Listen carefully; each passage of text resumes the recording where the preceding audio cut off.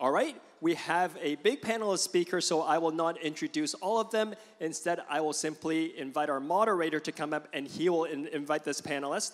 Our moderator today is Dr. Julian HUPPERT, Director, Intellectual Forum at Jesus College, Cambridge University.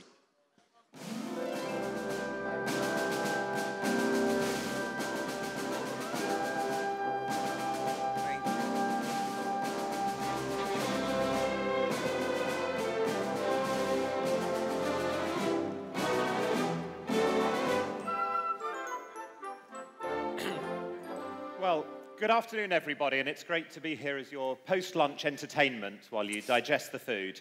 It's been an amazing morning talking about all sorts of ideas, whether it's about technology, about how government can work.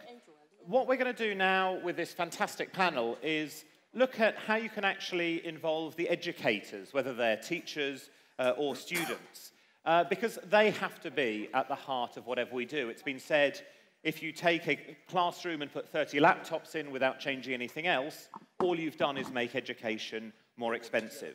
So we're mostly going to hear just from this rather large but wonderful, multi-talented panel. So at the far end, we have Dennis LITTKY, who's a radical educator who's established College Unbound, Met School, big picture learning. He's not afraid to be quite controversial, as you will see later on. He's been fired, I think, twice so far. But the last time they made a major film out of it, so he's clearly doing something right. Moving on, we then have David WESTON, who is a maths and science teacher and now runs the Teacher Development Trust and advises the UK government on what we should do for teachers. He also has many skills and has both taught and competed in international ballroom and Latin American dancing. So if you cheer loudly enough, he will demonstrate and give lessons afterwards. We then move on to Pak Tee, who trains school leaders in Singapore. And indeed, so many school leaders have been trained by him that he's now taught most of the principals in the entire country. Just imagine that for impact and making a difference. And his book, Learning from Singapore, The Power of Paradoxes, is available and very good. We then move to Cathy SEELEY, who's a UK mathematics educator, at pretty much every single level, from elementary through to secondary, at local, state, national. She also has a varied background, so spent the millennium in Ouagadougou when she was teaching in Burkina Faso, so can compare one developed country to another. And then finally we have Sugata MITRA, who is a professor of education technology at the University of Newcastle, won the 2013 TED Award, and is a real pioneer of School in the Cloud, and he is also a film star with the School in the Cloud film out now. One of his big challenges as somebody who celebrates self-directed learning is pupils constantly asking, why do you get paid if we have to do all the work? So that's the panel. We are very tight on time, so we'll ask you all to be brief, and I will be rude and abrupt if I have to be. But if I can start at the far end and work this way, for what you think are the key messages that our audience should know from your work and your thoughts in under 2 minutes. And I will try and take questions from the audience, so please do start putting some in. Dennis, over to you. Thank you. For me, everything starts from the students. Doesn't matter if you're 8 years old, if you're 18, or if you're 38. I have 150 high schools and elementary schools around the world and just started a college. And my schools are based on students' interests and passions. So you find their interests, you find their passion, you give them mentors, you put them out in the community, and then you study very deeply. And what I care most about is the skills that people were talking about today, the problem solving, the creativity. That's what I care about. And everyone's curriculum is different because they have a different interest. And every 10 weeks they have to present on their work. And I say to them, I want to see a passion, because that's what learning's about. I want to see growth. And I go, no bull, because I don't want you to just tell me about what you read, because I read it also. So a couple examples. I had a young man come into my office, said he wanted to study the Vietnam War, and I didn't know why. And it turned out his dad was in the Army, wouldn't talk to his boy about the war. And his son thought he had different opinions. And the boy studied it. He took college classes. He had a mentorship, building a memorial.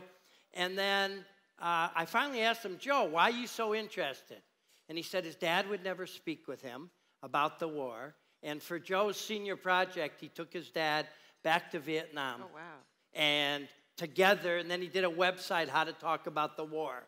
And so I didn't care that Joe didn't know about a lot of wars. I cared that he studied something very deeply. And he went on to be a history major in college and come back and teach in our school. And so if you keep finding that interest, I had a 43-year-old man come into my college, just got out of prison. He wasn't going to just take little courses. He wanted to rebuild his community.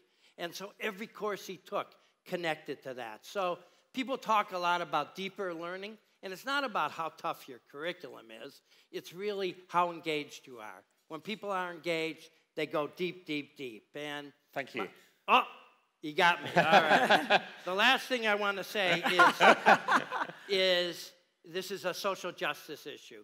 And I've turned Nike's words from just do it to do it just. Okay. Thank you very much, David. I owe you 10 seconds. 37, but yeah. So once upon a time, I was a teacher, and I spent 10 years as a teacher, and they were 10 of the most amazing years of my life, but they were also 10 of the most frustrating years of my life as well. Because as a teacher, you constantly get these fantastic stories of children coming to you and saying, you helped me achieve something I never thought I could achieve. You helped me overcome barriers I never thought I could overcome. But you'll also always meet children who you think, I couldn't quite help you enough. I didn't help you this year. I didn't quite help you reach what you needed to reach. I didn't quite help you understand what you needed to understand. And the only thing that keeps you in teaching is the idea that maybe next year I'll figure out a way to help that student. So here's the challenge for us. In too many schools, we see teachers who are not improving, they're not developing. Next year, they're going to be only as effective as they are this year. So my organization, after 10 years in teaching, I set up a nonprofit called the Teacher Development Trust. And our mission is how do we change schools so that every teacher, every educator can be better next year than they are this year? Because if we can harness the collective intelligence and the best minds and the best evidence in the world and focus on helping every teacher get better, you help one teacher get better, you help 100 students get better, and not just for that year, but for every year. So my question to you is, how do we not just focus on one student and technology for students and innovation and architecture for students? How can we be just as smart about helping teachers learn and develop as we are for students? Thank you very much. Pak Tee, over to you. My main message will be for teachers to teach less, learn more. What I mean to say is this: if we teach less, but teach better, students will learn more and learn better. So since this is lunchtime, perhaps this analogy may work. We talk to teachers a lot about technology. Now that is important. The world is changing. We need to keep up with the times. But basically, teaching and learning is a bit like that. It's just like mother feeding food to the child. This is teaching, teaching, teaching. On this side, the child has to eat and eat and eat. That's called learning, learning, and learning. The problem in many classrooms is this: the good conscientious teacher take the food and feed and feed and feed. The child says, I do not want to eat, I do not want to eat, I do not want to eat. And the challenge to the teacher is this: so what do? So most teachers got into the state of getting more and more angry, more and more upset, and what do I do, what do I do, what do I do? So I just get angry, upset, anxious, and stuff it down your throat, stuff it down your throat, stuff it down your throat. That is teach more and learn less. So we ask teachers, why don't you reflect? Why don't you look at the food, taste the food that you are producing, that you're cooking? If we cook a really good palatable dish that's easy to digest, palatable, children will want to eat, and at good, reasonable pace.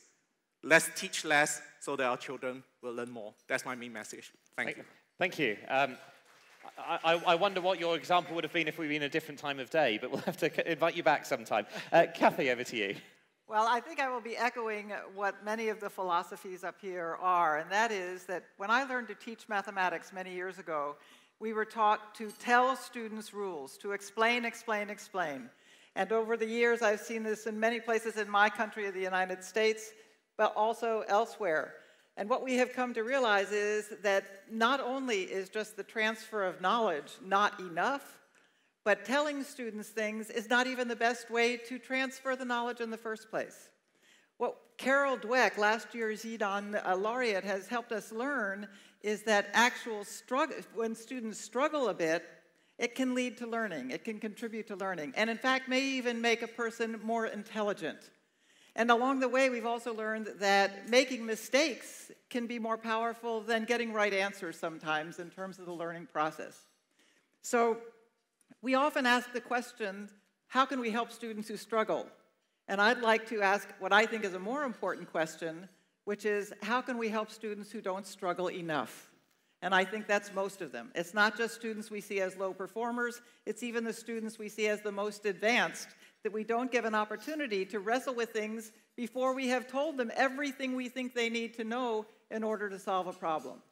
So what I am advocating is a fundamental shift in teaching. It all depends on how we organize classrooms. If we can start, it's what I call upside-down teaching.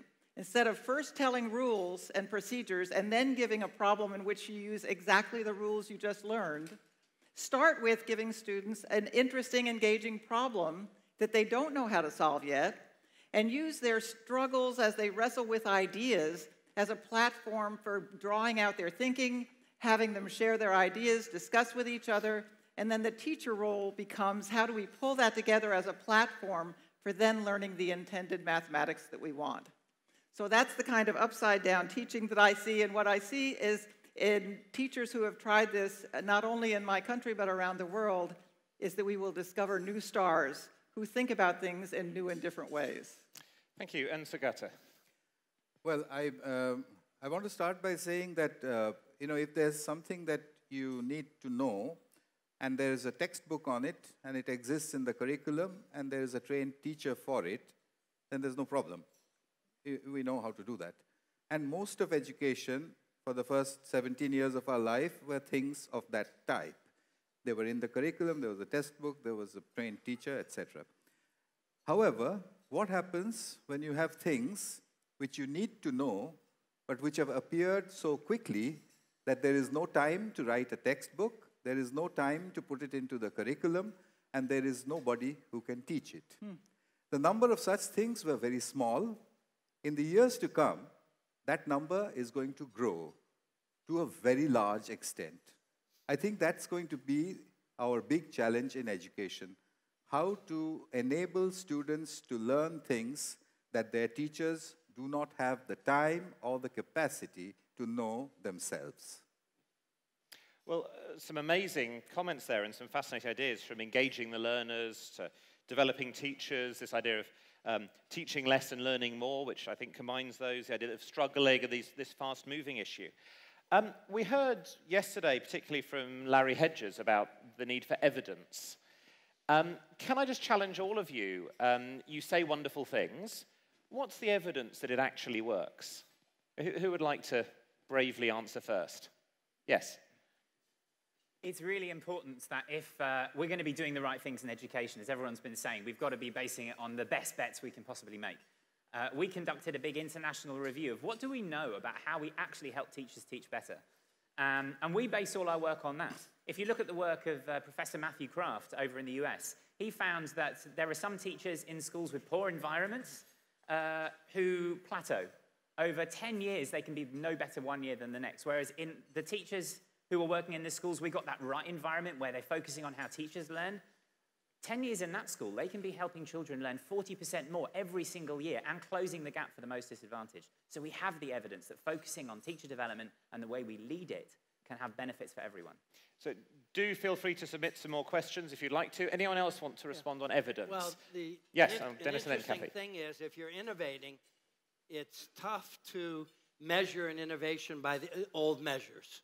You have to have new measures. So what we use, because we do not believe in many of the standardized tests, is we're constantly looking at longitudinal studies. We're looking at not only where our students go after jobs, college, but their happiness with that. And the other piece is that people keep coming back to us and starting more schools around the world. So we take that as positive evidence also, but we're constantly trying to come up with new measures to match the innovations. Cathy? Yes, what we actually know from the work of Carol Dweck and others is that we have scans of brains while people are working on hard math problems. And we actually can see new neural connections being made as students struggle through something that helps them work things out in their mind. And if I can then tap into our two laureates from this year, in fact, a colleague of Carol Dweck's, Joe Bowler, a mathematics educator from the UK working at Stanford University, has conducted some MOOCs, massive online courses. She's had over 200,000 students participate with a more than 65% participation rate. And there have been published studies that I think would meet Professor Hedges' criteria in terms of seeing that the students who learned about their own growth mindset, about their own mindset about learning and their attitudes about mistakes, these students' mathematics achievement has also improved as well. So we do have all kinds of growing evidence, and we look forward to Professor Hedges collecting it for us. Now, you have a range of different national backgrounds or areas that you've worked on. Do you all think that your work is applicable everywhere in the world? Are there differences culturally or historically that mean that some ideas are going to work in some places and not in others? Anybody want to? Yes, Sugata. Well, I mean, I work with self-organized learning environments for children, particularly children under the age of 15, and it works exactly the same way everywhere in the world, and I have actually tried it everywhere in the world. Everywhere, that's quite a claim. I think the importance of what we do when we start schools is that we have a particular design and model, but we don't try to tell the people in the different countries how to run it. So we've been very successful because how they run it in India is different from how they run it in the Netherlands, but they follow our philosophy. And that allows us not to push something on a particular country.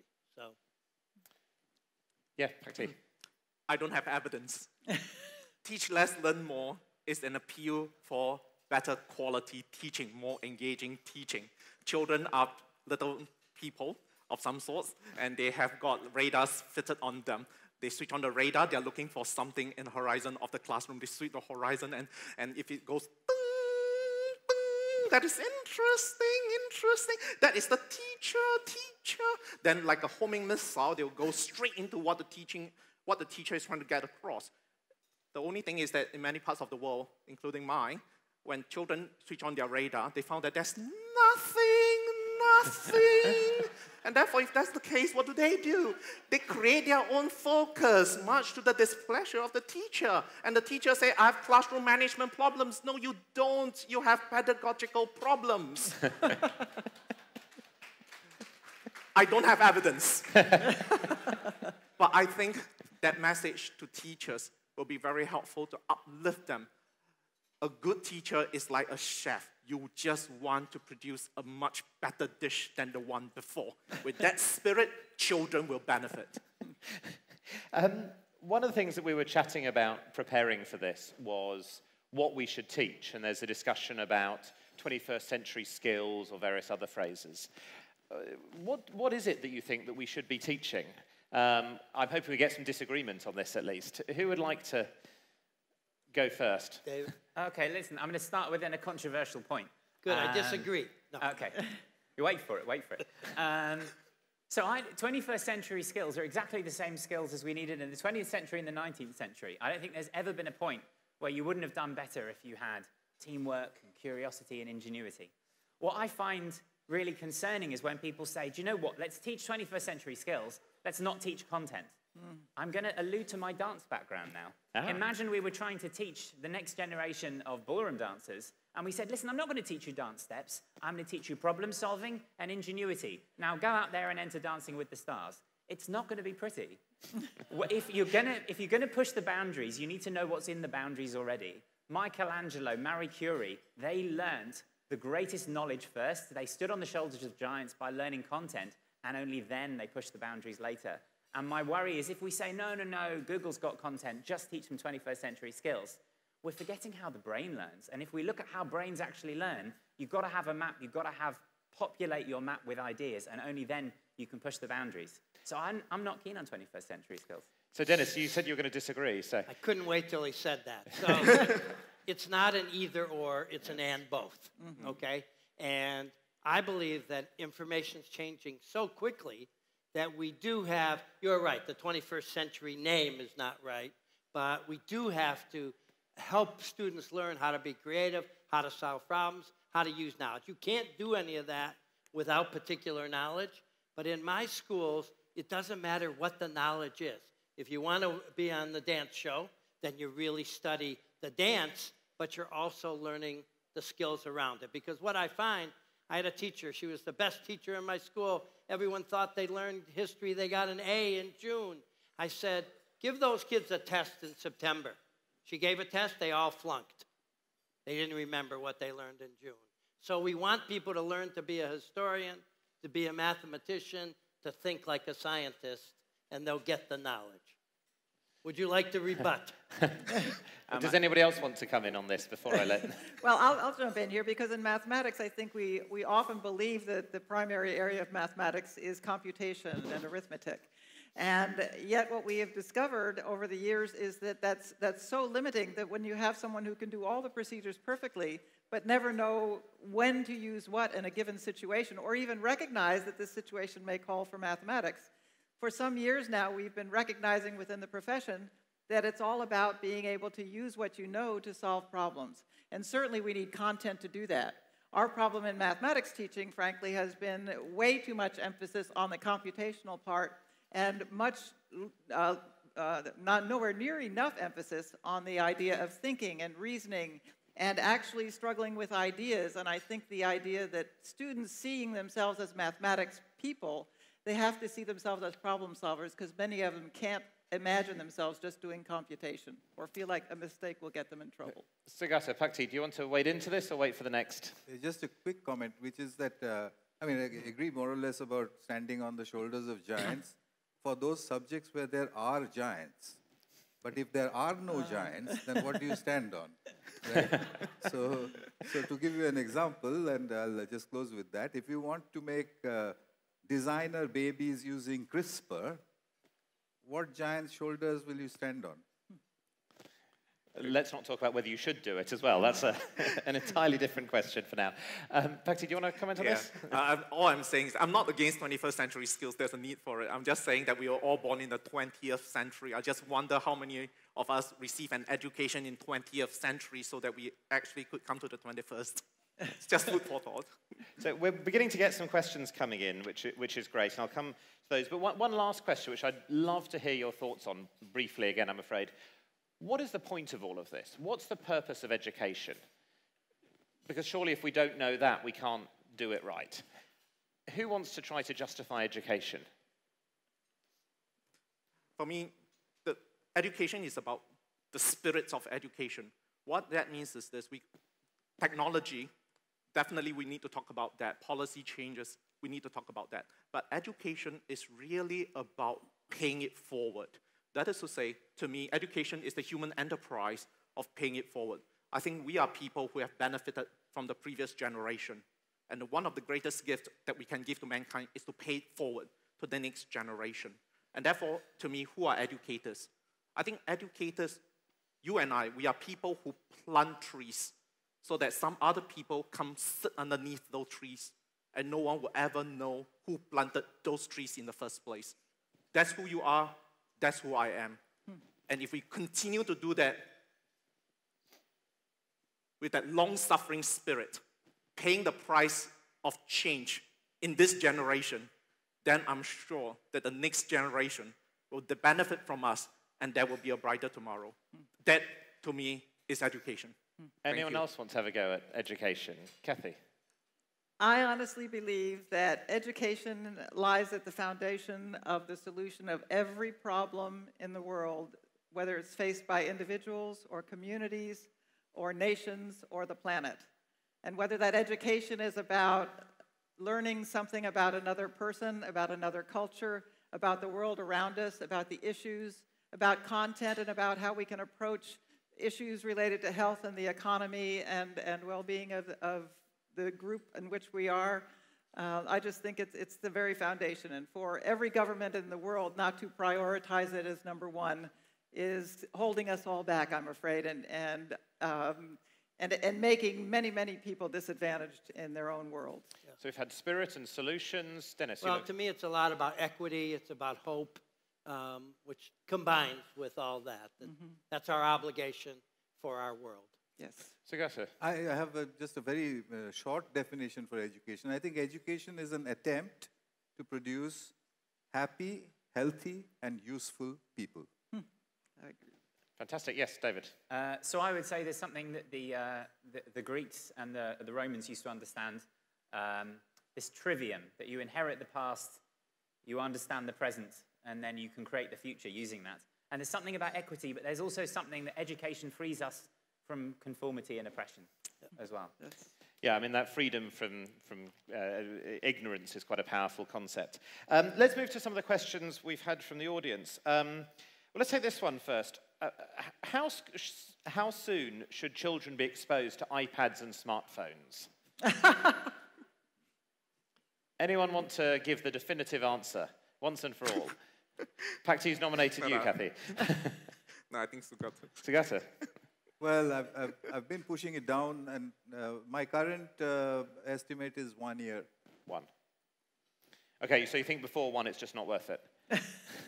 Maybe if they could use it to swat flies or something. Any advances on 1-year-olds?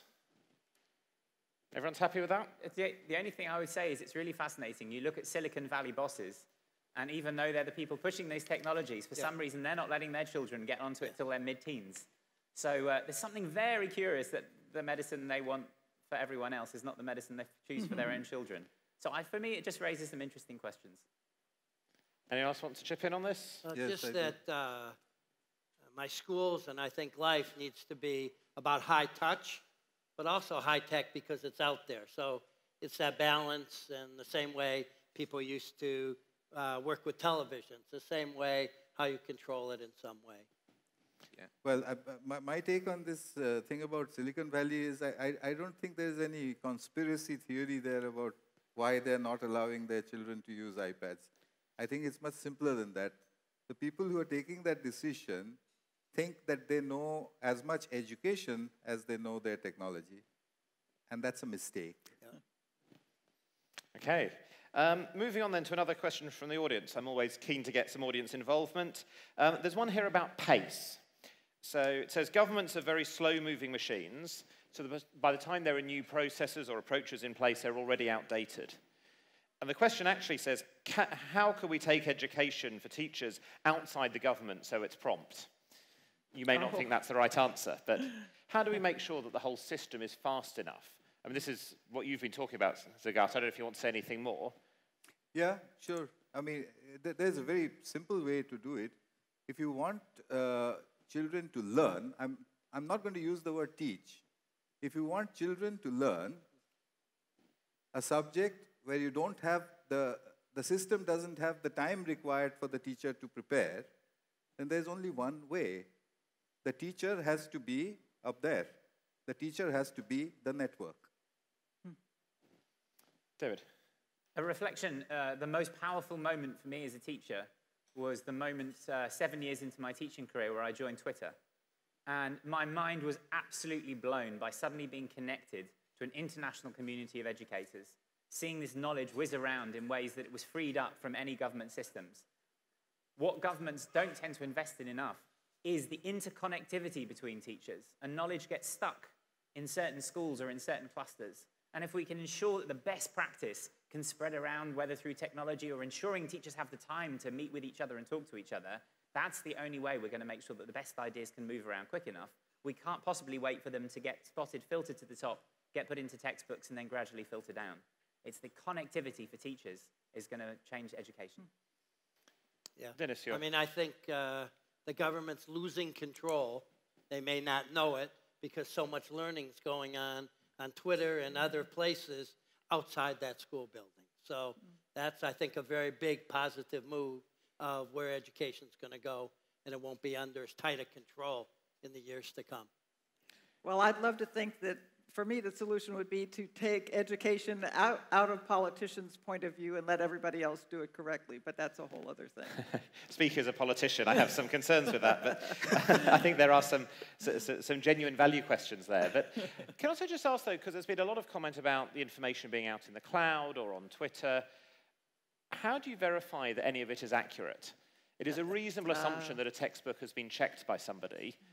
It's less true that something on Twitter has been checked by somebody. Actually, that's not true. I think information on the internet, by and large, except for politics and religion, is actually not only checked, it's checked by billions of people. So if you put in something wrong, right below that, there'll be an enormous list telling you what's wrong with it. Well, I'd like to disagree with that just a little bit, because what I find in the United States is we often talk about curriculum by Pinterest, in which teachers just share ideas randomly, and some of those ideas are, in fact, dangerous, even getting in the way of it. Like teaching a shortcut that I just saw the other day, which was called the sleepy mouse, for how you know how to multiply and divide positive and negative numbers. And it was pretty terrifying, because a student trying to remember the mouse has no concept, tends to have no concept of the numbers underneath it. And so I worry that materials and information that's just out there, that teachers who are so inundated don't have time to filter it. And I would also suggest that when we do take the time to go through and justify and gather the evidence, that's why it takes longer. That's why we're not so nimble sometimes, I'm afraid. And I'm not sure there's a really good way to get past that. I don't see one yet. And this is another argument for skills, whatever you call them, is that we do exercises to help our students learn how to differentiate. Yes. How to read something, an event happened, how to read a conservative paper or something online versus a progressive. How do they decide? Because that's the question, because there's so many views out there, and we got to teach our students to go deeper and know what's fake news and what's not fake news. Yeah. One of the things, when I'm working with school principals, I always tell them, you know that moment where you read a book or you read a blog or you read a paper and you get really excited about it? That's the moment. Ding-a-ling-a-ling-a-ling, that's the moment the klaxon goes off. And you go, whoa, whoa, whoa, whoa, whoa. I'm excited. I've lost my criticality. I need to go back and then Google it and search for criticism and evidence and go check. The trouble with the internet, it magnifies the best and the worst. It magnifies your ability to be critical and find information, but it also magnifies your ability to find like-minded people who will agree with you, no matter how good or bad your idea. And unfortunately, there are groups of educators with really outdated, non-evidence-based ideas, all agreeing with each other and finding evidence that confirms their view. It amplifies the best and the worst, just like politics. And it does tell us something, at least to me. Now, I'm biased because I'm a teacher. So in the world of robots, where a lot of things will be by robots and internet, I think the human teacher will be more important than ever before, because there's something quite human about love, about trust, about discernment. I think these are some of these human qualities that are so important. And so a lot of things could be taken over by the internet, a lot of things taken over by robots. Education, the very nature of it may change, but there's something still very human about learning. Yes, and let teachers focus on those. Human teachers, in my opinion, will be more important than ever before. Yes. So that actually brings me to one of the questions which came in from the audience about particularly highly self-driven education. How do you couple that with mentoring? How do you couple that with the other roles that a teacher traditionally has had, which isn't just about delivering content? I don't know if you want to give your view on that. I'll make a very small definitional change, which is that when I say self-learning, it's not about one child learning by himself or herself.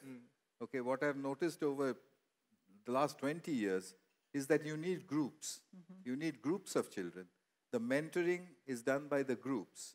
The detection of false information is done by the groups. If you allow the groups to interact with each other, then several groups of 8-year-olds can think better than a trained adult teacher. Yeah? I guess what we've got to be careful of is as soon as you have self-directed learning, then one of the things we find is that the children with the most resources and who already have the most confidence are the ones who can take the most use of that. And the children who are struggling and have less confidence and fewer resources and less support from parents at home are the ones who'll struggle even more when they have less human interaction. So again, it amplifies some of these changes. So what we need to do is then we balance the human element, and we need to say to the children who have less resource and less resilience and less confidence, how can I support you and help you to make the most of this self-directed learning? Because if we don't do that, my worry is technology is going to make inequality worse and not better. Yeah. So I've changed the name of teachers in my school to advisors. And then every student has a mentor also, which is a student mentor, an adult mentor out in the community. And so we try to do what you're talking about so that students don't move from class to class, but this advisor, certified teacher, follows them for 4 years and helps move them, get the right mentors, and move them on. And again, like Pak Tee talked about, it's about the learning, not about the teaching. Yeah. I mean, to take an extreme case, are we saying that there's one scenario where we just need fewer teachers because technology replaces them all, and there's another where we need just as many, but they don't do any of the teaching? Are those the two options we're talking about here? No. I don't think either of those two, actually. Personally, I think we've evolved to learn by observing people doing an expert job, copying it, getting feedback, and also listening to stories. That's a deeply human act.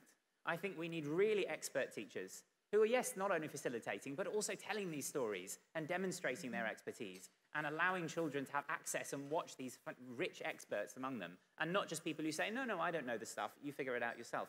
So I think we need even more teachers, even better trained, even better at facilitating, as well as just great, fantastic quality teaching. Yes. And Sugata, what would you say about the number of teachers we'll actually need? I think we'll need just as many teachers in both systems as you will, you know, in both the kinds of learning.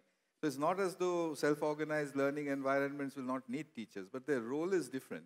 Their role is not even that of an advisor, not a guide, not a supervisor, definitely.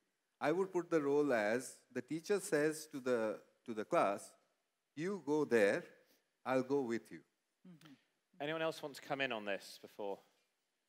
No, also, we're beginning to run out of time, but we've just got enough time left for all of the panel to condense all of their wisdom, knowledge, thoughts, and understanding into one very brief final thought. So these are the messages that they want you to remember. I mean, I'm sure they hope you remember all the rest of it, but this is the bit you should listen to. Sugata, can I pick up on you and go first? We'll go down that way. One liner. One line, one key thing. Okay, let me attempt it. If I had to say what we as educators should know about learning for the future, my one-liner would be, we're headed into a world where you need to know when you need to know. Very profound. Cathy? Well, my request to all of you as we think about what actions to take forward from here is, whether you're at a business level, political level, work in schools or whatever, invest in teachers, whether it's the teacher that's humanly in front of a group of students or virtually in front of students by distance learning. When we invest in teachers and help them deepen their own content understanding, as well as learning different ways of structuring their classroom so that they can create classrooms, those upside-down classrooms, where we have students thinking and interacting with each other, that's the kind of investment we need in teachers to help them make that shift. So teachers say we should invest in teachers, okay? Pak Tee. In a world where change is the only constant, perhaps one real change in education is to look for constants that should not change. These fundamental values, the things that we treasure most, the love, the care, the trust, the commitment, I think these things are the bedrocks, the beacons that will help us navigate the turbulent waters of change, so that we educators will not be lost, but will always be people who will affect the future of mankind. That is what I see teachers as. David? So I would say if every single person in this room focused their efforts on transforming the learning of one child, you've changed one life. If every person in this room focused their efforts on transforming the learning of one teacher, you've transformed 100 lives. Let's focus our innovation, our technology, on helping teachers learn as much or even more that we focus on helping children learn. Yes. Dennis, finally over to you. I would follow David about we need great leadership. And principals, directors of schools, if they can become great leaders, they help their teachers become great leaders. And the real piece is that we need to stop tweaking around the edges. We need to be bold. I sometimes say, if we're not standing on the edge, we're taking up too much space. It's time to really move forward and reimagine and reinvent what we're doing. Well, thank you all very much. I'm afraid that really is all we have time for. It's a rather short slot for so many people with so many interesting things. But I think we've covered a lot of material, from how we use technology, how we make the most of that, particularly where there are new skills and new things that we need to learn, to how we get teachers doing a more high-level job, to being freed to actually do the mentorship roles that they should do. Had a bit of a debate about 21st century skills, but both of you survived, so I think that's all right, and you're clearly best of friends now, and how we should really challenge people. So thank you all very, very much. Thanks to all of you for listening. Enjoy the rest of the day.